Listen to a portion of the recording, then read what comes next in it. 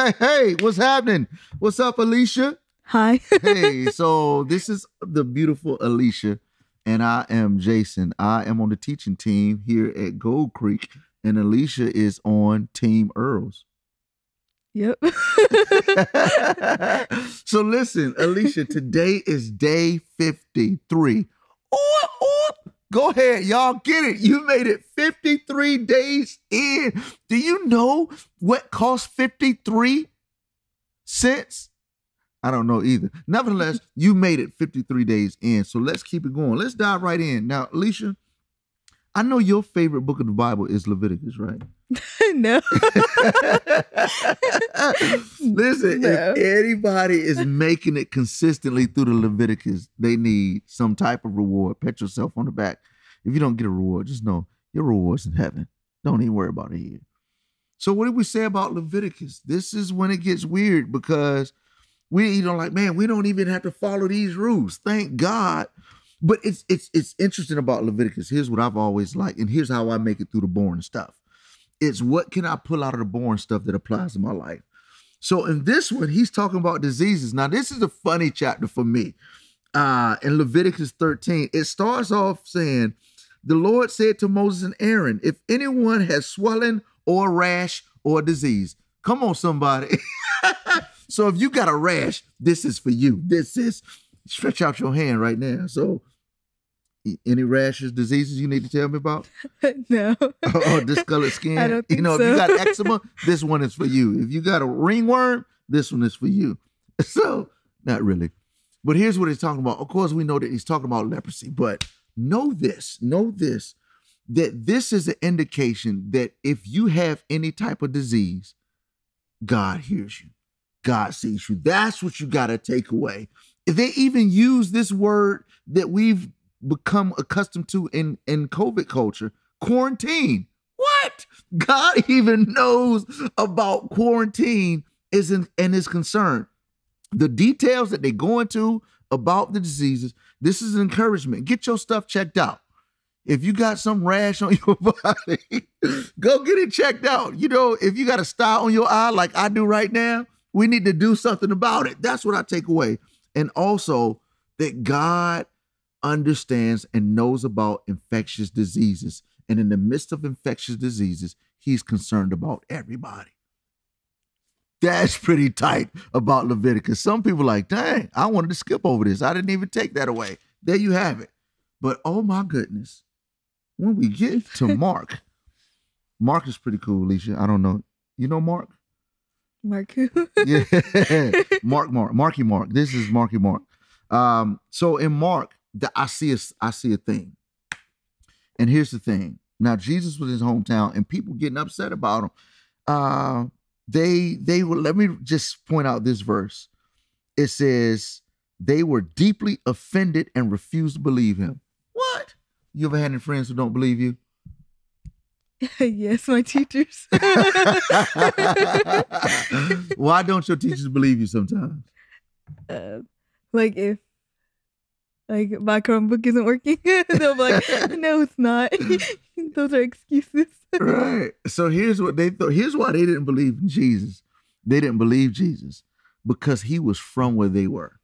So like, dude, we know your mama. We know your daddy. Dude, you from our neighborhood. People from our neighborhood don't do things well. There's no way that you, Jesus, can be saying all this stuff. So they were offended that Jesus from their town was doing great things for truth and for the kingdom. And Jesus said, yo, a prophet is without honor in his hometown. So there's sometimes even you as a sibling, you've got how many siblings? 5. Good gracious, 6 of y'all, what were your parents thinking?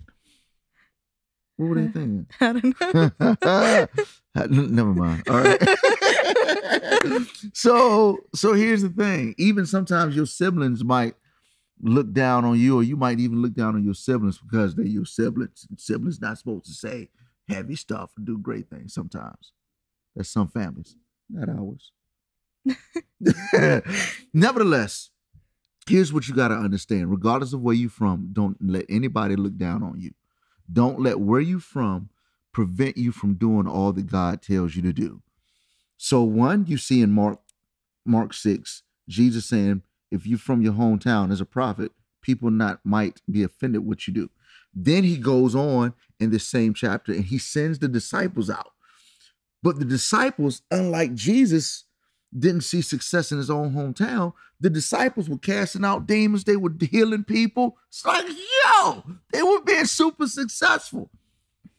And then you get to the next part where it brings up John the Baptist and Herod and his daughter. He gave his daughter a present for his birthday. It's like, hey, just name anything I could give you. If I'm your dad, if I could give you anything, name it, what would you say? Probably a car. Okay, a car. Do you know what Herod's daughter said that she wanted? What did she say? Give me John the Baptist's head. Kill somebody. Gross, though. I don't know if I would want that. Especially when they killed him, they brought his head out on a platter at a dinner party. Imagine we having a dinner party at the house and then we bring a human head.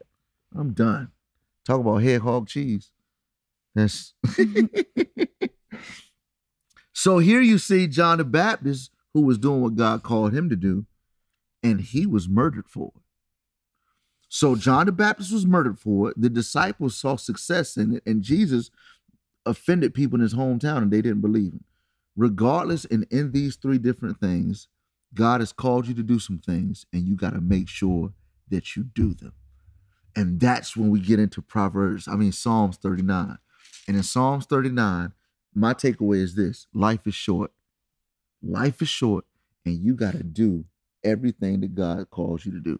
If I die right now, girl, I would want you to know that your dad wants you to do everything God calls you to do. You know what? I might not live to tomorrow. So, hey, just in case I don't say anything else to you, do what God's called you to do. And that's the same with you. Life is short.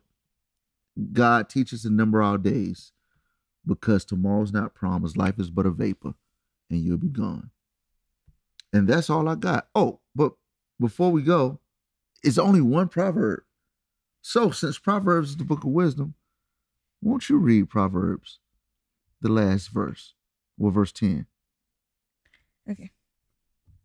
People who wink at wrong cause. Wait. That's all right. I know. People who wink at wrong cause trouble. Stop right there. So what that means for you is don't wink at them troublemaking boys. Come on, somebody. Woo! Anything else you want to say before we go? I'll finish the verse. All right, finish it then. But don't wink at those boys. I tell you that much. I'm sorry. But a bold reproof promotes peace. That's what I was doing. I was boldly correcting you to cause peace in our household and with these knuckleheads. That's our time. Day 53. I can't wait to see you successful at day 54. Peace. Bye. Oh, you're supposed to chunk the deuces. Peace. Peace. Goodbye.